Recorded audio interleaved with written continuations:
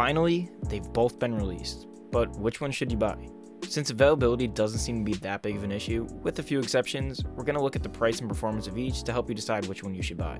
There are 3 comparisons that we want to make with these new generation CPUs. From there, we can decide which one you should buy at each price point.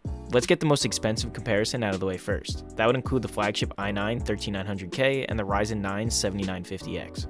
Looking at the i9 13900K first, we have a staggering 24 cores, 16 of them being efficiency cores along with 32 threads total, compared to the Ryzen 9 16 cores and 32 threads. Using Cinebench R23 for multi-core and single-core testing, we see a staggering lead for Intel. Coming in at $40 less, we see the i9 beat the Ryzen 9 even with its limited amount of performance cores.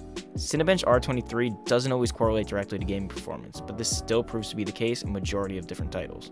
Now, for the people that don't have $600+ to blow, we have the more reasonable Intel i7 13700K and the Ryzen 7 7700X.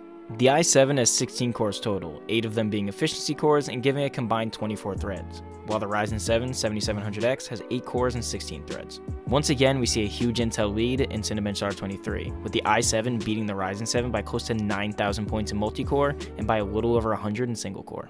Stepping away from R23, we see the same story in most titles. Intel performs better than AMD in most games. Both are really close single-core performance, it's not nearly as noticeable as the Ryzen 9. With Intel priced slightly higher than AMD, both are a fair option, although the i7 seems to have more upside in high multi-core workloads.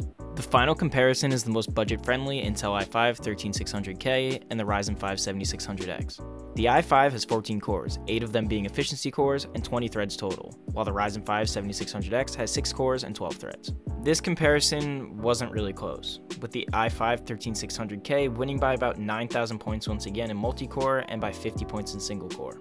Once again, like the Ryzen 7 and the Intel i7, these performance differences won't be nearly as noticeable in gaming due to the single-core performance being so close. But it also appears that in almost any high multi-core workload, Intel has a slight edge on AMD. In total, there's a clear winner across the board, but we also can't forget that certain games just run better on certain platforms.